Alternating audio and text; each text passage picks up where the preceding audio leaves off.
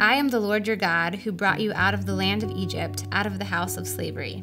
You shall not covet your neighbor's house. You shall not covet your neighbor's wife, or his male servant, or his female servant, or his ox, or his donkey, or anything that is your neighbor's. My name is Melody Sullivan, and I've been attending church here with my husband and my 3 kids for about 8 years. I'm a part of the women's ministry team, and then for my job, I am a social media coordinator and podcast editor. And so I work a lot in social media, and that does tie into this commandment because I feel like in that world, there is so much opportunity to be drawn into coveting or jealousy or comparison.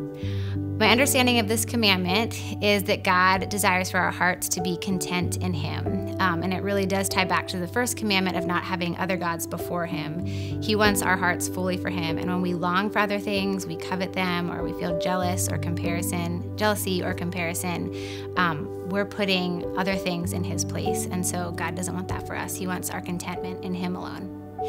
The commandment to not covet is one that I find myself constantly struggling with. It's something that pops up daily as a wife, as a mom, as just someone in today's world who has a seemingly endless window into other people's lives. And I can see what people are doing, what people have, and it's so easy to be tempted to think that I deserve those things, that my life should look the same.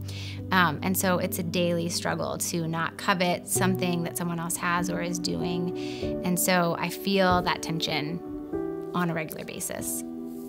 As a woman, as someone who's been called to be a wife and a mother, I have let comparison and jealousy steal so much joy and identity from what God has called me to do, because I can see what other moms are doing, I can see what other women are doing, and think that what I'm doing isn't enough because I can't be a full-time mom, a full-time worker, I have to kind of piece things together. And so I let that steal joy, and I let that take away my identity. I put my identity in what I'm doing rather than in who I am and what God has called me to be.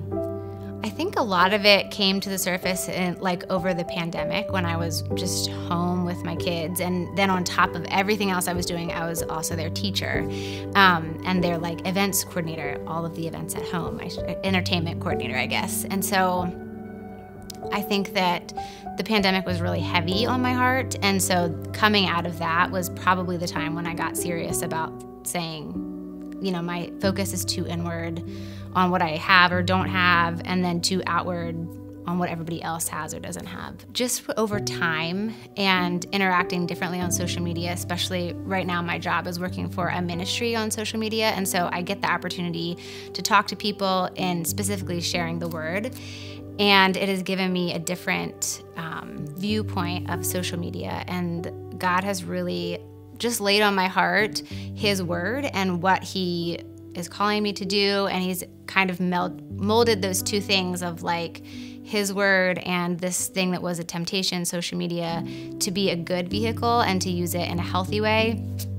And I would say that He has also redeemed me through a specific verse, which is Psalm 116:7, and it says, return to your rest, my soul, for the Lord has been good to you.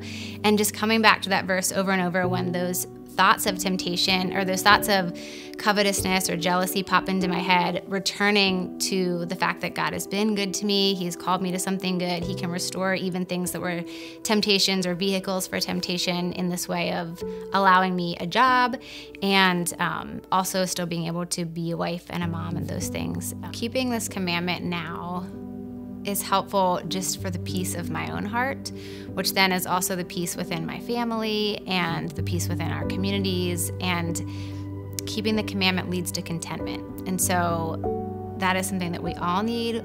I need contentment in my own life. Our family needs contentment. Our church needs contentment and unity. And I think we could all agree that that's what our world needs. We feel so much tension and disunity and arguing and disagreements, and a lot of that is because our focus is on what other people are doing or saying or have, and keeping this commandment just brings contentment and peace.